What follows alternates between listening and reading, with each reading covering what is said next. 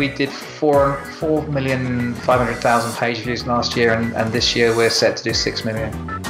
The only way I've actually achieved real success was to bring my focus down onto one project. Your life could go one of two ways. I call them sliding doors moments after the movie. Based on that one decision, your whole life changes. Deep down inside, I'm Batman. And my Batcave is SBI. My Batmobile is my laptop. And that's the way to be successful.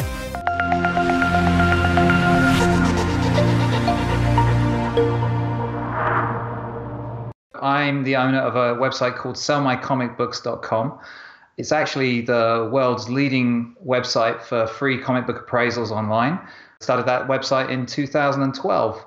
So when did you actually become a potential online business owner? Let's get that context going first. Well, it was back in May 2005, actually. I interviewed Ken Evoy, as most people know who he is. I interviewed him for the local paper because his daughter was making a website about selling their family home in the town I was living in Hudson, Quebec. And a local newspaper editor asked me to write an article interviewing them about the project because it's kind of unusual. So that's how I found out about SBI. And being the cheeky freelance that I was, I said to Ken while I was on the phone, well, maybe you need someone like me to do some articles for you. And then got upsold because he said, well, you can't write about SBI unless you've actually used SBI. So I was thinking, what have I got myself into here? That's a great story. Not everybody has that kind of experience, but in a sense, there is a similarity between that and everybody else because there is a spark, there's going to be something that really resonates inside a potential online business owner that goes, wow, this is really something for me. And I presume that happened for you. Yeah, really. It's one of those weird moments where your life could go one of two ways. I call them sliding doors moments after the movie, where you decide to do one thing or the other thing. And based on that one decision, your whole life changes. So at that point, I was actually a professional internet poker player. And I'd thought about blogging for a while or building a website for a while. And it just seemed like the technical challenges were just, in my head at least, they were insurmountable. I think in those days, I'm not even sure if WordPress existed, but maybe even if it did, it wasn't as easy to use as it is now. And so, as I often do, actually, a new project becomes daunting because I don't know what to do first. And then when Ken mentioned SBI and I started reading the action guide, I realized, hey, there's a process to follow, and I think I can do this. And so that's that sliding doors moment, and that's brought me to where I am today. It's interesting because you talk about the action guide, and just about anybody who is a current client will talk about the action guide as a context that really enables them to build a successful business.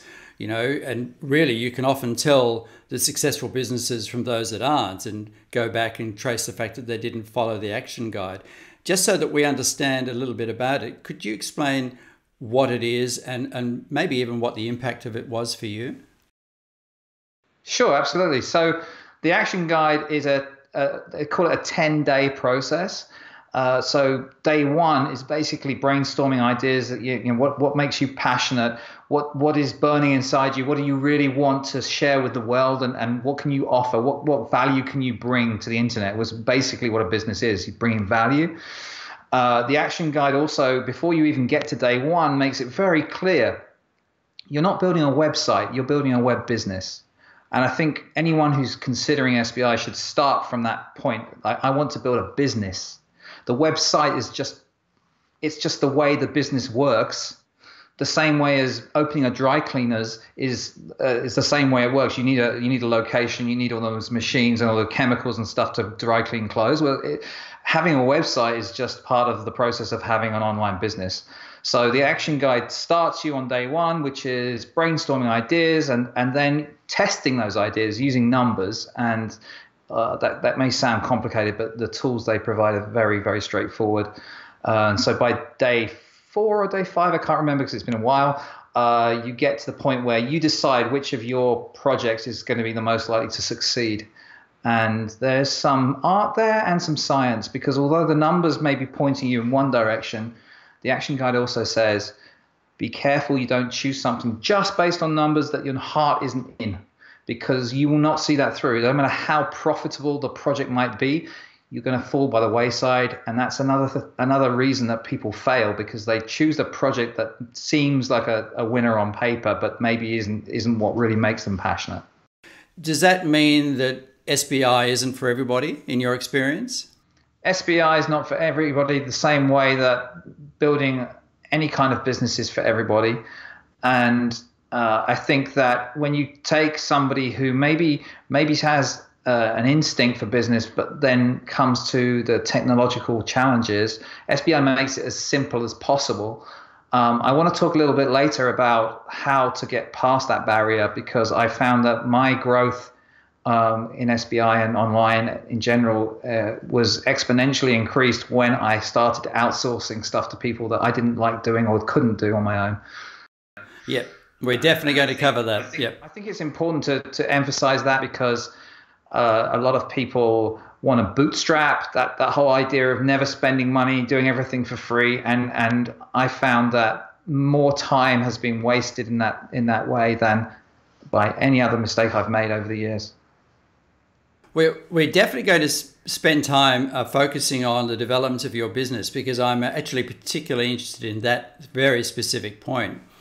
One of the things that leads into that for me is that, we're talking about sellmycomicbooks.com. What I'm interested in knowing is that been your only journey? You talked about the poker in the early days. Is that still a site that goes on? Did you try other things? I'm interested more than anything about the level of focus it took for you to develop a solid business. Okay, well, as I progressed through the SBI world, what I found was I was so greedy for experience, and I was so convinced that I was talented enough to do more than one thing at once, that I had multiple sites. And of course, if you have more than one thing going on, you're dragged in one direction and dragged in another direction. And the only way I've actually achieved real success was to bring my focus down onto one project. I know that in an earlier case study that is documented on the SBI site, you had actually talked about lots of mistakes that you'd made, and in the early days. Is this one of them? Too many fingers in too many pies? Yeah, especially because my first son was born around the time I started my first SBI site, and within 2 years we also had twins. So I had a lot of stuff going on in my personal life. And having, I believe it was 5 SBI sites at that point was just too much for me and pretty much for anybody. So yeah, that's one of the mistakes I would definitely warn people away from. Now, I would like to say something about investing in sites which have an established track record of traffic and income. That's something totally different, and that's a management question. But building something from scratch, I wouldn't ever do that again. I would always focus on one project at a time. So let's talk about, really the current focus of this interview being sellmycomicbooks.com. And what I'm interested about is, when you first started, did you go, oh, I'm going to start a really massive business here? Or was it an idea that you would develop and spend a little bit of time, given that you had all these other sites, and slowly grow? Or, did you have a plan, if you like, around it? Okay, so this has got to be one of the worst how I came here stories that you'll ever hear. So Ken Evoy, one of the things he writes about very often is ignore the noise from outside the community, when he kind of ring fences us in and says, okay, if something big is happening, we'll check it out for you and let you know when it's time. Much the way they did with the secure website thing. And then, so I basically said to myself, okay, I've got to a certain level, and I was hanging out at conferences and hanging out online. And a lot of them would say to me, Ken's great, but there's so much limitation. He kind of blinkers everybody, and there's so much more out there that you don't even know about. So I started exploring, and I got onto some mailing lists, and I got some of those get rich quick emails. And one of them got me excited because my friend Robert said, oh, apps are really big right now, and it'd be great if you could maybe bring some of your web experience to an app. And so I signed up for this program. I think it was $1,000 a year or something to have access to an app building tool. And one of the first apps I created was an app about comic book investing. Now, I like to joke that I made literally several dollars a month doing this. So at one point, I think I got to about $20 a month doing apps full time. It was ridiculous. But what it did inadvertently was make me remember my passion for comic books, which I cast aside over the years because of moving from England to Canada and selling everything and downsizing and so on. Now, I always like to joke that Batman's very close to my heart, and I still had that deep down love of comic books, and building that app made me think about it again. And I was thinking, wow, I wonder if I bring the skills I've learned from SBI to my love of comic books, there's a business there. So instead of doing the smart thing, what I actually did was I went on to Craigslist and eBay and started buying collections to break down.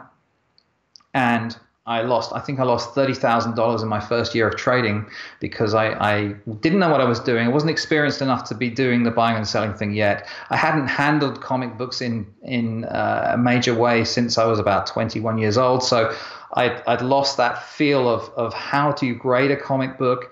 I needed help. Basically, what I'm saying is I was a bit lost. So at the same time, what I found was I was swimming with sharks in a very small pool. So living in Montreal, there are maybe 10 comic book dealers that have kind of resources to buy good collections, and the same 10 dealers swirling around the odd collection that came up on Craigslist. So I was competing for a few collections with a lot of people. So then the penny dropped, and I said to myself, well, if only I had the skills to build a website that would create, that would bring collections from all over the world to me instead of me doing what everyone else is doing. One of the best rules for success in any business is don't do what everyone else is doing if you want to stand out. Do something a little different. What a concept. Yeah, exactly. So back in October 2012, I said to myself, okay, I'm going to start building this website, sellmycomicbooks.com, and effectively reverse the problem. So instead of waiting for people to post their collections online and then jumping on them, I would post information online for people that had a comic book collection and wait for them to jump on my information. Very good. So really, there was a strategy once you kind of got hold of the idea.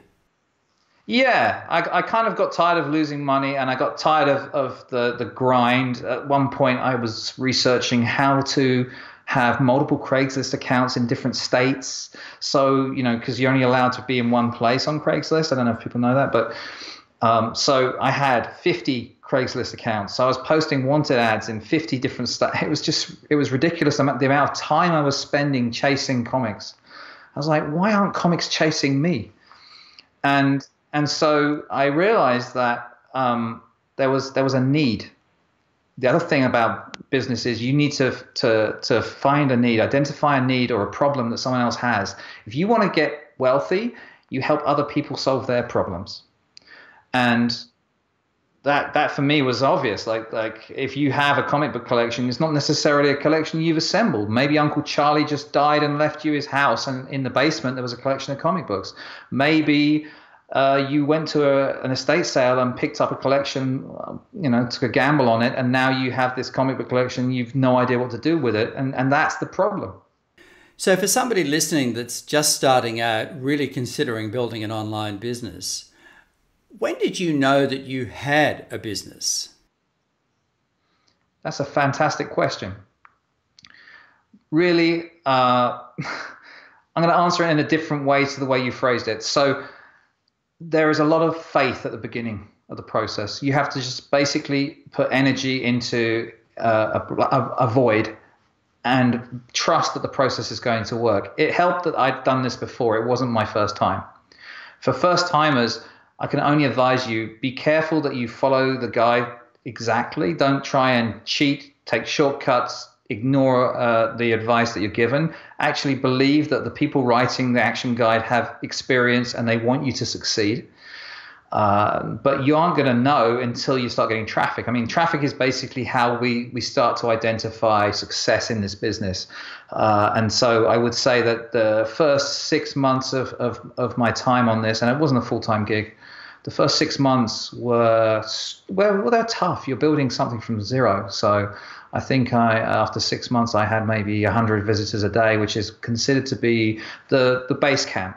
And so I think, to answer your question the way you actually asked it, the first big collection that came in through my form collection, lead collection form, that was it. Like, it was in Vancouver actually, and I still remember that collection. It was dog rough. The comics have been really, really read to death. There's a picture of me somewhere holding a copy of The Incredible Hulk #1, which is still cool. I don't care what condition it's in. It's still cool to have an original copy of Hulk #1 from 1962. It had been torn through. All 36 pages had been torn through in the past and fixed with Scotch tape. It was dirty, it was creased, it was basically barely recognizable as a comic book.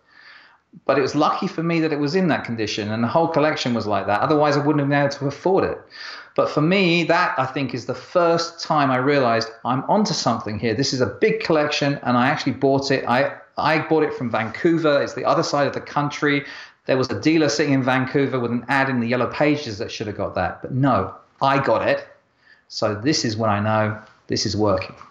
And it also goes to your credibility, the online credibility, that somebody who found your site through whatever means, I presume it was organic, free traffic, whoever found your site went, this bloke is serious. I'm going to talk to him.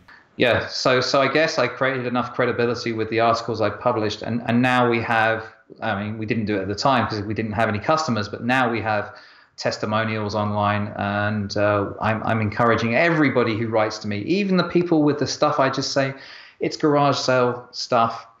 If they write back to me to say thank you for your time, I have an automated email that goes back to say thank you, please post on my website a little comment. So that comments page is like a testimonials page that's constantly updating, and Google loves interaction on your website. Google loves it if someone comes back to your site more than once, and especially if they actually do something to take an action on your site. So encouraging that, in a sense, creates authority with Google, which is the first authority you should care about, because once Google thinks you're an authority, others will come because Google will send you more traffic. That's right. So you've really opened the door now to this conversation about how you've expanded and the lessons that you can share with us about growing the business and not trying to do it all yourself.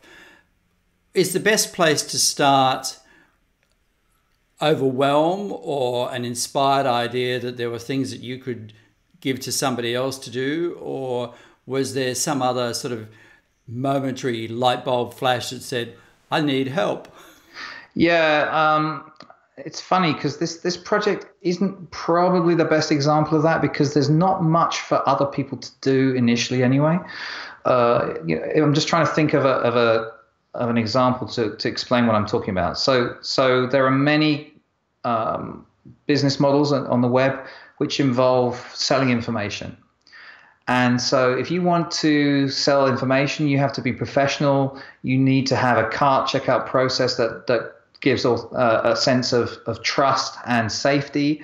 You need to have well-designed products that you're selling. You need to have well-written sales copy. And for somebody who's building a site that revolves around that, you need more help, because there's no way most people have all the skills they need and the time they need to put all that together.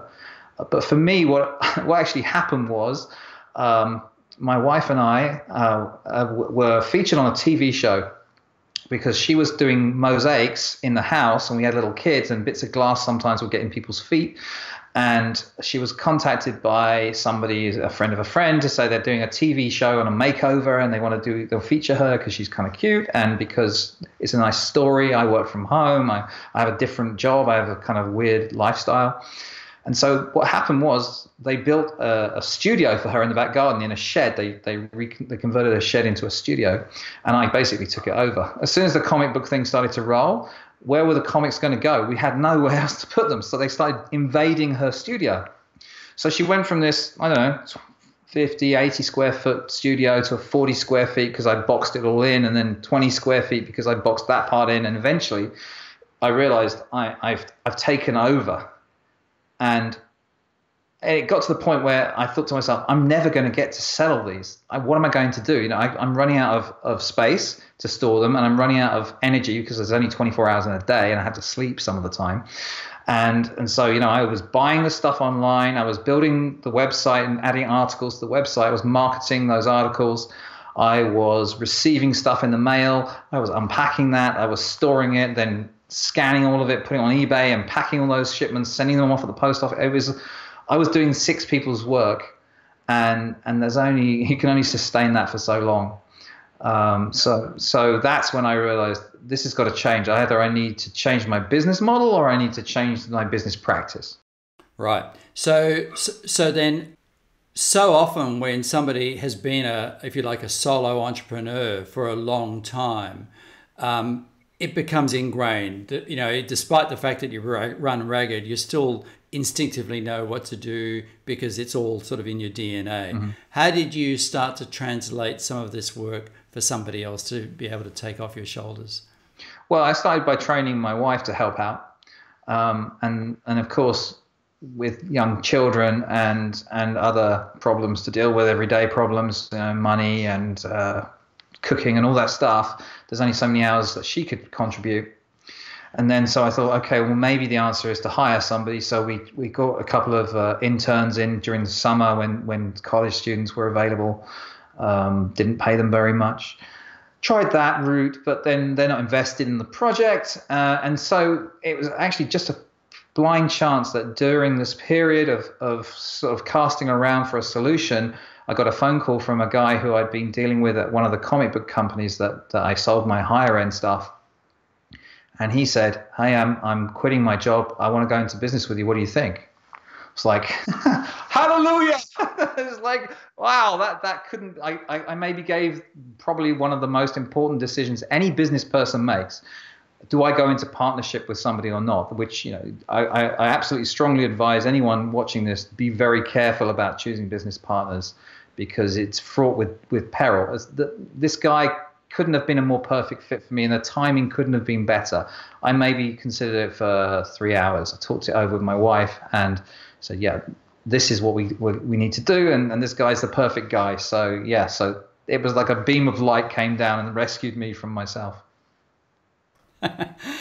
Well, those beams of light are often, as you talked earlier, a sliding door. They really change the direction of the business. They kind of transform, the future really for you and the family. How did the business grow? Are you able to articulate it in terms of traffic? We've talked a little bit about traffic, but not quantified it. And even if you're willing, in terms of turnover and things like that, so somebody listening can get a sense of what we're talking about here. Yeah, absolutely. So year one, I think I already mentioned that I was borrowing money to buy the wrong kind of stuff and not making a profit on it. So I lost $30,000 in year one. I strongly suggest that if you're going to go into similar kind of buying and selling business, you are very familiar with what you're buying before you start throwing serious money around. And I would think from memory, by the end of year one, we were at about 150 unique visitors per day on the website. I think it was year two, 18 months into the project, I went from 150 uniques a day to 600 uniques a day, I think, from memory. So my traffic quadrupled overnight. And so when you look at my traffic curve, you go back in history to the right, to the beginning, it's almost zero. And suddenly it jumps in April 2014, I believe that would have been. And then the following year, again in April, another big jump. I think I was at 900 uniques a day at that point. And so every year, if I go back and do a comparison of the previous year, bearing in mind the big increase from the previous year, which is already to me seemed like unbelievable, the increase is exponential. It seems to still be growing. I believe from memory, the period of January to April 2018 is up 70% on the previous year. It's really worth pointing out for somebody that's watching this that this is not paid traffic. This is organic traffic, right? Yes. Actually, I have experimented briefly with Facebook ads, and I find that the ROI is not there for me. What we do is so specialized anyway that I feel that people who come to our website already have an inherent distrust of the internet because they tend to be the boomer generation. Boomers seem to be split down the middle. They either love the internet or distrust it completely. And some of them have been scammed. Some of them just hear the word scam and they think everything online is a scam. So they come very skeptical. So advertising to my target audience isn't necessarily the pot of gold that everyone seems to think that Facebook ads or Google ads can be. Now, I'm not saying it won't work for everybody, but it didn't really work for us. All our traffic is organic, pretty much, like 90% of our traffic is organic. Some of it's direct because we have a mailing list of, I think, about 8,000 people. And that grows at a rate of, I don't know, 100 a week or something. And we market to them, but very soft marketing. I'm not really trying to sell them anything anymore. I did for a while, but I find that it's better long term to just keep them coming back to the site. Keep them coming back to the site. Hey guys, have you seen this new article we just put up on Strange Tales? Come back to the site. And Google loves it when people come back regularly. And of course, the more articles they see, the better chance that they're going to share one of those articles to their friends on Facebook or wherever. And that just brings more traffic. So are you able to quantify in financial terms what this has meant to you so that somebody that's listening really gets a sense of this is a genuine business, not some sort of fly-by-night deal? Yeah, absolutely. So when my business partner Sean and I started out, we started, I believe it was the beginning of 2015. We started dabbling in some collections together where he was involved with his money and I was involved with my money. I can still remember the first big collection as us as partners was about $9,500 to buy it. And I remember struggling to get that money together. He couldn't come up with his half. And at the time, he was new to me, so I didn't really want to lend him money. It was a little awkward. It was a brand new partnership. So I think I had to borrow some money from the bank or a line of credit or a credit card or something. So I put up 2/3 of the money. He put up 1/3 of the money. That was back in the beginning of 2015. We had a conversation in maybe August of 2016, where Sean said, my basement is full of comics. We need help. We need staff. So he started, because he's located in the States and all the comic books mostly in the world are in the States, and it didn't make any sense to send them to Canada. So it became a natural progression that I would buy the stuff and it would be shipped to him and he'd sell it. And that's the business model we follow now. But he looked around for an office, found an office, started hiring staff, and we now have 4 full-time staff. We have 3 people who sell stuff for us on eBay and 1 shipper.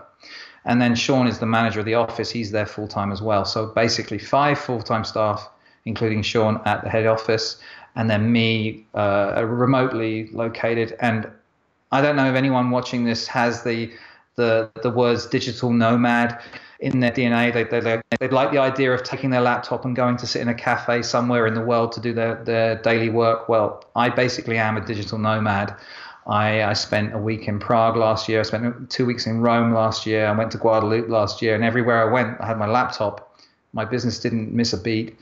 I have my children here. Of course, I'm not going to just take off. But if my circumstance was slightly different, I could literally get on a plane and be anywhere in the world, and it wouldn't make a bit of difference to our business. So to talk about financials, the first year of trading with an office was an exponential growth for us. We also got our biggest single comic book sale to date, which is $71,000 for Action Comics number 7, which is the second time that Superman appears on the cover. It sold for $71,000 in January 2016, I think now. It's like time's passing very quickly. That year, January to December 2016, the company turned over, I believe it was $800,000 US. And last year we hit 1.4 million US. The reason I started this conversation with the story about the 9,500, I think it was $40 that we struggled to come up with last year. We spent over $600,000 purchasing collections. So the growth and some of the numbers to me are a little bit scary, actually. But it's just nice that things seem to just continue to roll. I believe our projections for 2018 will be 1.7, 1.8 million US dollars in sales. Our traffic has gone from, I believe last year, I'd have to double check, but from memory, we did 4,500,000 page views last year, and this year we're set to do 6 million. Just to bring it back to SBI and SiteSell and the services provided there, I was talking to somebody recently who actually has not dissimilar traffic, and they had I think it's a WordPress site, but they have to pay the bandwidth. So the cost of having that amount of traffic is quite substantial because, it might be cheap to start, but as you grow, it gets more and more expensive. I can't remember exactly how much it was, but it was like hundreds and hundreds and hundreds of dollars a month in costs for bandwidth usage. What's the situation with, as your traffic has increased with SBI? I haven't honestly, I haven't given it a thought because SBI bills me once a year, and I've never had any requests for any additional fees for anything. In my time, it's been, I think, 13 years with SBI. They've upgraded their tools, and it's unrecognizable from the system it was when I was starting out. And not only have they not charged me extra for my success, if you want to call it that, like taxing me because I have high traffic or anything like that, but the tool set is still the same price it was when I started. I mean, how many products can you think of you're still using from 13 years ago at the same price today? I can't even think. Like, go to McDonald's. I mean, the price of a burger has gone up 8 times in that period or something. There's no fees for extra traffic. There's no fees for having a big email list. There are no fees for anything as far as I know. I mean, I'm struggling to think of anything, and I have actually gone to the dark side and started a WordPress site. And I have to tell you that my experience of it is, firstly, I didn't get traffic. Secondly, everything that looks good online on WordPress sites is a premium product, and you have to be prepared to spend money on a WordPress site.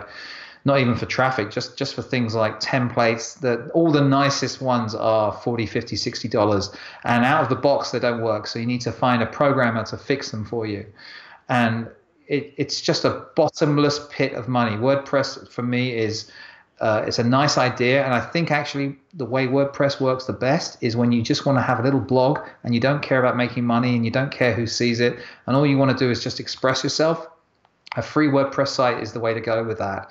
But as far as SBI is concerned, I'm still paying what I was paying when I started this project in 2012, and I'm astonished they haven't put the price up, honestly. But as far as the traffic, there's no cost for that.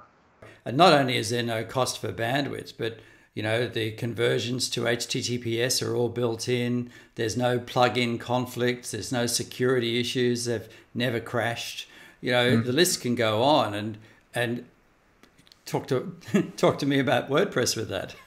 Well, I still have a WordPress site. It's called theashman.com, and I don't know how I got talked into this, but I hired a coach, which I will come back to later if we have time. And I think having a coach is a great thing for everybody, but you need the right coach at the right time.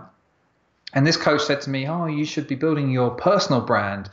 Ashley Cotter Cairns is a brand, and it is, but it's a difficult brand to spell." So I came up with this domain, theashman.com, which is kind of easy enough to remember and say to people. And so I have a WordPress site, and I have to tell you, every single day I get that email that says there's been 5 attempts to unsuccessful attempts to guess your password, so we've locked you out of the site. And I mean, this happens every day. And all the time when I do log in, the rare times I log in to update something, I have to download patches on all the different plugins, and it's beyond me. It's not what I'm about. My prime objective is creating content, and all the stuff that you have to deal with on WordPress just gets in the way of that. So actually, you've really opened another sliding door there, which opens the conversation up about who you need to be in order to have a successful business. For somebody starting out right now, they may just have a half an idea, or they may have a little hobby that they're interested in and, perhaps can only dedicate a few hours a week. But to make that growth and make that commitment, there needs to be some really probably important personality traits to take into account. Can you talk about your own experience? Yeah, I can. I think that the most important thing to have is a vision. And if you want to dream about something, dream of success, don't dream small, dream big. I always used to say if you aim high and you miss, you at least hit below the high heights that you were aiming at. So you probably hit higher than if you aim low and then you miss, hit the floor. I think you have to be completely dedicated to whatever it is that you want to do. That's why having multiple projects at once didn't really work for me and probably can't really be sustained for very long. And I think you need to just have that dream every day. You wake up and you think to yourself, I know exactly what I'm doing today. That's why having a blueprint is so important, because it keeps you on track and keeps you focused. And whenever you have a question in your mind, what am I doing next? You shouldn't have that question for very long. Some of the most famous successful people talk about limiting the amount of choices they have, because choice takes up energy. Steve Jobs famously wore the same clothes every day. I think it was Woody Allen, had the same meals every day. Every breakfast, lunch, and dinner was exactly the same meal every day in the same place. So he didn't have to make a stupid choice that would take energy away from his passion. And most of all, when you get up in the morning and you just want to be successful, the first thing you're going to do when your feet hit the floor and you've got coffee in your system is you sit down and you get on with it. I'd say, people ask me, why do you wear superhero t-shirts? I said, my project is next to my heart all the time. And deep down inside, I'm Batman. And my Batcave is SBI. My Batmobile is my laptop. And that's the way to be successful, is to just say, justice never sleeps. Well, on that fabulous note, that's a great place to end this interview. I really thank you for your inspiring message and for your experience. I think there's a lot anybody can learn, whether they're at the beginning, halfway through, or even close to where you are now in your own business. Thanks very much for your time, and I hope somebody has really enjoyed this. Thank you. And if you do have vintage comic books, please check out sellmycomicbooks.com.